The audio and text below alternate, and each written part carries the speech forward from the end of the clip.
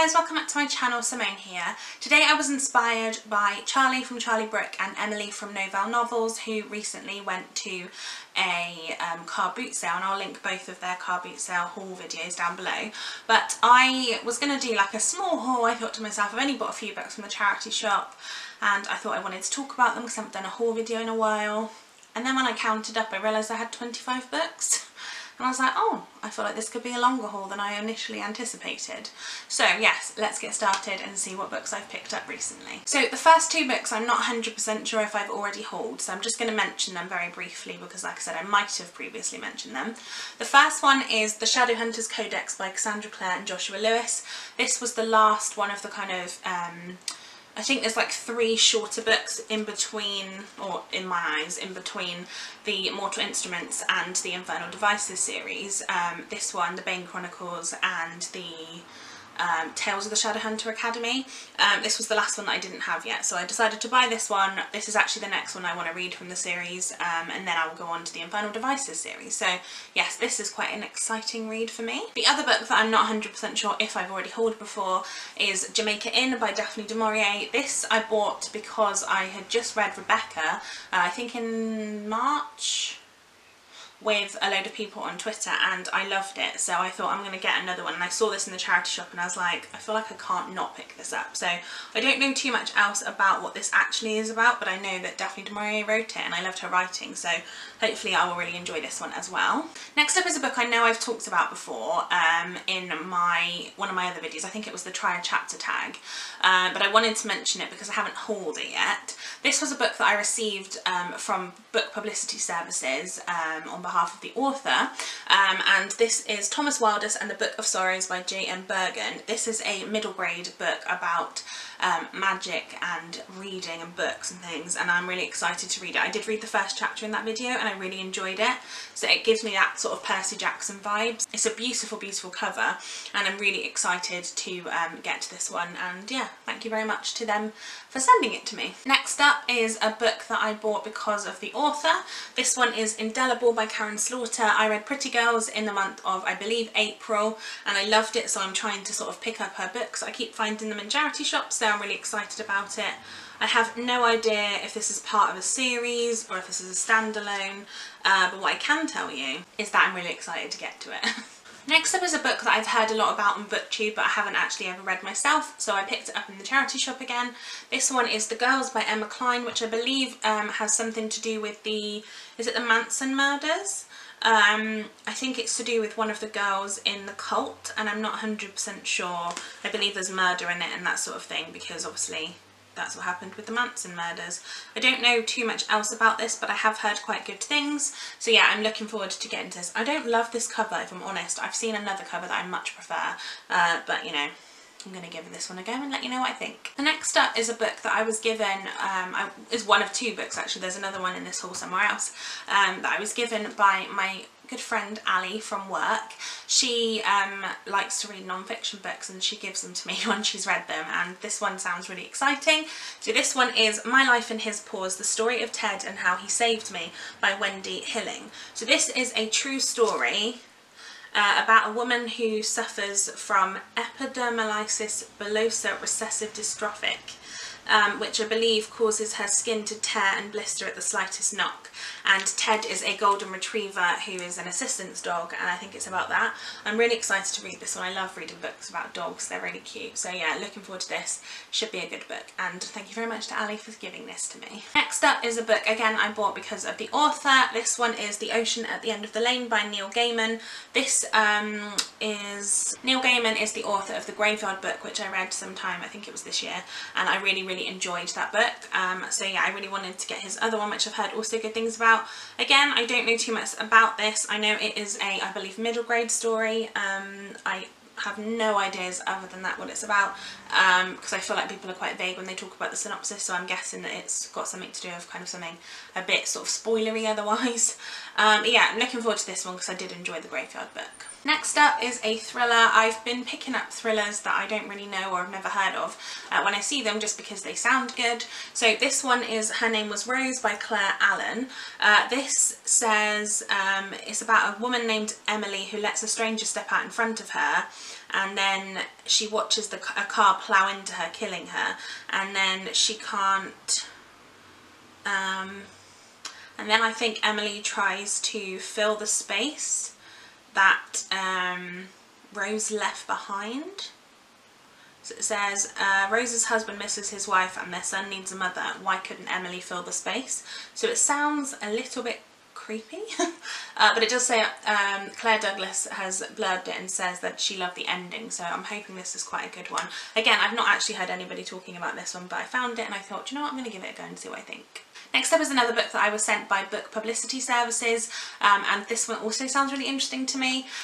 This one is Radioactive Evolution by Richard Hummel, and it's published by Hummel Books, so I'm guessing it's actually self-published. I'm not 100% sure though. This follows a dystopian world, and I believe it has dragons in it. Sounds really interesting, not something that I have read much of, so I feel like it could be quite an exciting read.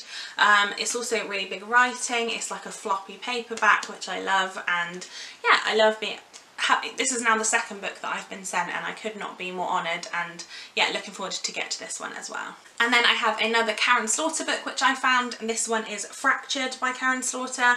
This one I think is the second book in the Will Trent series. I don't know too much else about it other than that. Really looking forward to reading it though, and I just need to buy number 1 now because I don't actually even know what it's called, so we'll soon see, I'm sure. The next one is another thriller that I didn't really know anything about until I picked it up, and that one is The Book of You by Claire Kendall. There's a lot of authors called Claire who write thriller books, I've noticed this. This one is about a woman named Clarissa who is frightened of her colleague, and then she gets selected for jury service, and while having to listen in the courtroom, she sees a lot of parallels between her life and the woman who I believe is on the witness stand, and then I think it's about that and about what happens. Again, sounds really interesting. It sounds also quite terrifying. Very much looking forward to this. I also love a court book, like about law and stuff, so I'm assuming there'll be some parts of that in this as well. So yeah, really cool, and I love this cover as well. Next up, I have 2 books that I saw Nicole from A Beautiful Chaos of Books talking about. I know she loves this author, and it is MJ Arledge. So I found Hide and Seek by MJ Arledge and Little Boy Blue. I believe these are both D.I. Helen Grace books. I don't think either one of these is the first. I think the first one is Eeny Meeny. I actually don't know which books these are. I think they're books 5 and 6 in the series, so I would like to obviously get the other ones, but I am really excited to read these ones because Nicole has really sort of praised this series. Next up, from the car boot sale haul that Emily from Novel Novels did, I saw that she had a copy of The Muse by Jessie Burton. I own The Miniaturist by Jessie Burton, but I found The Muse in the shop today and I was really excited about it. I don't know what it's about. It says, on a hot July day in 1967, Odell Bastion climbs the stone steps of the Skelton Gallery in London, ready for her luck to change. She has been employed as a typist by the glamorous and enigmatic Marjorie Quick, who unlocks a potential Odell didn't realise she had. When a lost masterpiece arrives at the gallery, Quick seems to know more than she is prepared to reveal, and Odell is determined to unravel the truth. The painting's secret history lies in 1936 and a large house in rural Spain, where Olive Schloss, I tried. The daughter of a renowned art dealer is harbouring ambitions of her own. Into this fragile paradise comes 2 strangers who overturn the Schloss family with explosive and devastating consequences. Sounds quite complex, sounds really interesting, and hopefully I will read this with Charlie and Emily at some point soon because I'm excited for this one. Then I have the other book that my friend Ali from work gave me, and that was Slave Girl by Sarah Forsyth. Again, this is a true story about a girl who I believe has a pretty horrendous childhood, and then she trains to be a nursery nurse. She finds an advert for a job in a creche in Amsterdam and goes to Amsterdam to become for this job basically, and when she gets there, there is no job, there is no creche. She then is a victim of sex trafficking and is forced at gunpoint to take cocaine and cannabis and to be a prostitute, and I think it's about that. This obviously, like I said, is from Sarah Forsyth. I think it's also ghostwritten by Tim Tate. Try saying that 5 times fast. But yeah, this sounds really interesting. It sounds like it could be quite a difficult read as well, but hopefully she has come out the other side. I would hope so, having written about it. But yeah, this one, thank you again to Ali for giving me this one, because this one sounds really up my street. Next up, I have Everything I Never Told You by Celeste Ng. I was buying a birthday present for my mum and I needed like a little bit extra to get free delivery from Amazon, and this book was £2, which I think is an absolute bargain. I own Little Fires Everywhere by Celeste Ng. I haven't read it yet, but I do own it. I love this cover. I think it's beautiful, and I believe it's set in 1970s small town Ohio, about a Chinese American family. I don't know too much else. Oh, it's about Lydia is the favourite child, and then they find her body in the lake, and it's about that, I think. I believe this has a lot to do with race in this as well, so this could be really interesting, and yeah, very much looking forward to reading this.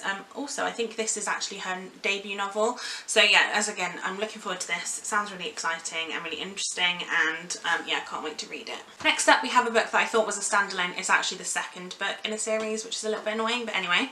This is Force of Nature by Jane Harper. This is the sequel to The Dry. I've been wanting to read The Dry actually, so I'm not really that mad about the fact this is the second book, so I just need to get that one really. This, again, I don't know too much about because I believe, like I say, this is the sequel. Yeah, so I am looking forward to reading this one, but I can't do that until I read the first one. Next up, I have quite a controversial book. It's been on my Goodreads to read shelf for a really long time, and that is Ugly Love by Colleen Hoover. I know that Colleen Hoover, there's been a lot of things said about her. I'm not sure, I've never read one of her books, so this could be an interesting one. I also really don't like this cover. I've seen there's a blue cover of this, which I loved, but not a fan of this one, unfortunately. But that's the one that I found and bought. This follows a woman named Tate Collins who finds an airline pilot, Miles Archer, passed out in front of her apartment door. They don't even like each other, I think, but they have an attraction. Will she be able to say no to her sexy pilot when he lives just next door? I have no idea. Like I said, I've heard that she's quite a controversial author. Quite, yeah, interesting. So I'm looking forward to finding out what I think about her books. Oh well, this book at least. Next up, we've all been talking, well, I've been talking a lot. I'm sure you guys have heard me talk about the fact that I finally finished the Mortal Instruments series. And so I decided to pick up the first book in the next series of hers, which is The Infernal Devices. This one is Clockwork Angel. I think it's a trilogy, this series. So yes, this is the next one to read. I think it follows Tessa Gray, who I believe was in the end of the other series, so interesting. Yeah, looking forward to giving this one a go. Like I said, I really like Sandra Clare's writing personally. I think this has got like Magnus in it from the rest of them. I'm not 100% sure. So yeah, looking forward to seeing how this sort of connects to the world of the Shadowhunters. Then I have another thriller that I picked up without really knowing too much about it. This is The Ice Twins by S.K. Tremaine. I feel like I've heard someone talking about this, but I don't know who it was. This one says, after one of their identical twin daughters, Lydia, another Lydia that dies, strange, dies in an accident, Angus and Sarah Moorcroft move to a remote Scottish island hoping to mend their shattered lives. But when their surviving child Kirsty claims they have mistaken her identity, that she in fact is Lydia, their world comes crashing back down. They know one of their daughters died, but can they be sure which one? That sounds phenomenal. It sounds really, really interesting, and yes, this could be a particularly fun one. I think this is really interesting in that, like, a lot of the time people use the trope of like, it was the twin, whereas this sort of sets it out as twins and then you have to go from there. So that sounds really, really fascinating to me. I then have a book that I've heard Ashley from A Frolic Through Fiction talking about a lot. I know that she loves this author, and that is The Bone Season by Samantha Shannon. This book is actually massive. I don't actually know anything about it. I think all I know is that it's set in the year 2059, so it's like a futuristic book, I guess. I don't know anything else about it other than that Ashley has a lot of high praise for this, and yeah, I think this is a fantasy story, so yes, definitely a little bit out of my comfort zone, but I'm actually quite excited to give it a shot. Next up is a book that my lovely friend Charlie from Charlie Brooks sent me. She's absolutely wonderful, I love her. She saw this in a charity shop and was like, do you want this book, because it's in brilliant condition, and it truly is. This is 13 by Steve Kavanagh. It's about the serial killer is on the jury, I think. I don't know too much else about it, but as we know, I love a kind of trial book, like a court story, and I think we're going to buddy read this, me and Charlie, at some point, so I'm really excited for that. Cannot wait to read it with her because I do love to buddy read with Charlie, she's amazing. Next up I have an interesting book. This one is The Innocent Man by John Grisham. I love John Grisham's writing. I've read a lot of his novels, but this one is a true story, and there's actually a Netflix adaptation that they did, and I've watched a little bit of it. I didn't really want to read too much because I didn't really want to watch too much of it because I knew that I wanted to read this first, really. This follows a man who gets tangled up in a murder charge and convicted and sent to death row, and he was innocent, I guess, so I don't know kind of what happens or whatever, but I know that John Grisham's really kind of, he was in the TV show. I think he was actually talking about it a lot, so I would love to kind of read this because I think true crime is definitely one of my favourite things, so yeah, very much looking forward to giving this one a go. And then the last two books are both Stephen King books, the first one of which my dad, bless him, I saw it in Morrison's and we were talking about something else, and then I went off and then he came home and he had it with him and he gave it to me as a little present, which was lovely. This is Pet Sematary by Stephen King. I know this has now become a movie and I've not actually ever read the book. I am really looking forward to it because I haven't watched the movie either because I don't want to watch it until I've read the book. So yeah, I'm quite looking forward to this one. I don't know too much about it, to be honest with you, at all, apart from it's got something to do with the pet cemetery, strangely enough. Yeah, not sure. Looking forward to reading it though. And then the other one is a book that I bought myself from Amazon. It's massive, and actually I didn't realise quite how massive it was. It is The Stand by Stephen King. I know that Nicole is reading this on audiobook at the minute, and maybe an audiobook is probably the good idea because this book is 1,350 pages long. I've read It by Stephen King and that was massive, so I feel like I could get through this one. I don't know that I'm going to read it soon. I believe this has got something to do with like the plague and the apocalypse or something. I'm not honestly sure, but I am really looking forward to reading it because I do love Stephen King's writing. So there you are guys, that is my book haul for the month of May. I hope that you enjoyed this video. Give it a thumbs up if you did and subscribe to my channel if you haven't already, and let me know which one of these books you think I should read first because I have a lot of choices, guys. I will see you next time. Bye bye!